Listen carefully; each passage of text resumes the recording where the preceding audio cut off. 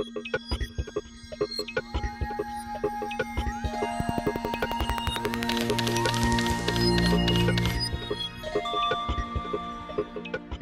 embryonic stem cell can not only self-renew, like all other stem cells, but its special capacity is to make all different kinds of cells. Indeed, it can make blood, it can make nerve, it can make the whole pancreatic islet, the part of the pancreas that makes the hormone insulin.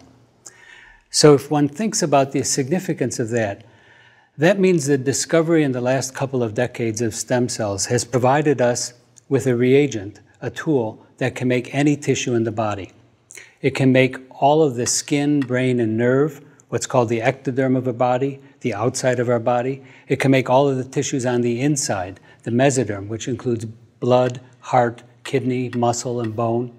And it can make the gut tube, the endoderm, the lung, the liver, the stomach, the pancreas, the intestine.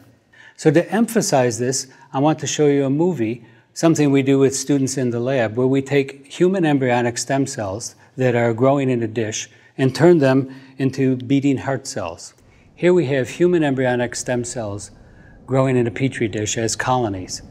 If we remove the conditions that allow them to self-renew, they will begin to automatically specialize, and you can see here it's demonstrated or indicated by red, yellow, blue, and purple cells.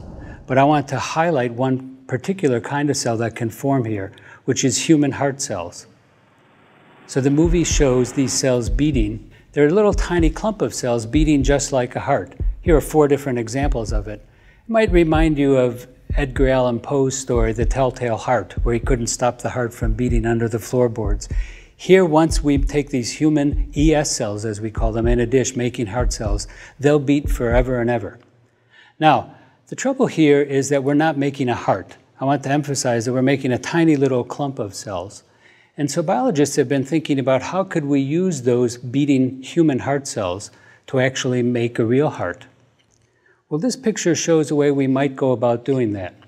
In this case, we're taking a rodent, a rat heart, and removing all of the cells, leaving a kind of ghost.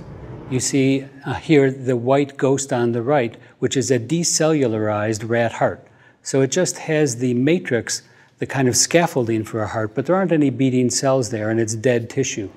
We can seed that scaffold with human or mouse embryonic stem cells that have been turned into heart progenitors, and they will go on then to form a beating heart. Here you see this heart pumping away, which has heart cells that are made from embryonic stem cells.